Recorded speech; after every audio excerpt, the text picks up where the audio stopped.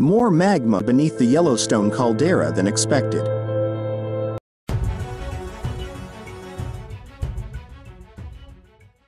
A research team whose members are affiliated with several institutions in the US and one in Australia reports evidence that there is more magma beneath the Yellowstone Caldera than previously thought.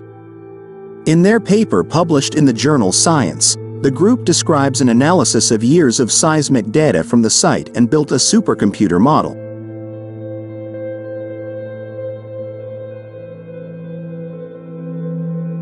Kari Cooper of the University of California, Davis has published a perspective article about the work the team is doing in this new effort and also outlines the tools geologists use to predict when a volcano will erupt.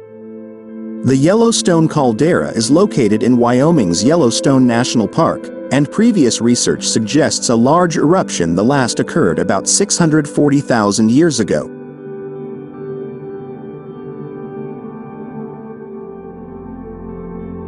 Previous research also suggests that there are two large magma reservoirs beneath the caldera, one just below the surface, the other several kilometers below.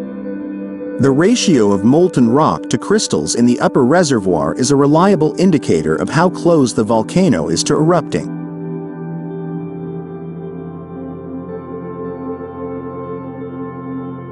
Previous estimates suggest the rock-to-crystal ratio in the upper reservoir is about 9%, indicating that the volcano is far from the point of eruption. However, in this new effort, researchers have taken a closer look at the ratio and found that it is much higher than previously thought.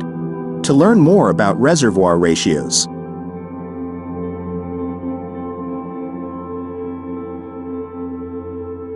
the researchers analyzed 20 years of seismic data for the area with a supercomputer, which then created a model that simulated the reservoir, showing the size of the reservoir and the ratio of rock to crystal. They found that the ratio of rock to crystal was much higher than previously thought. They found that the ratio was 16% to 20%.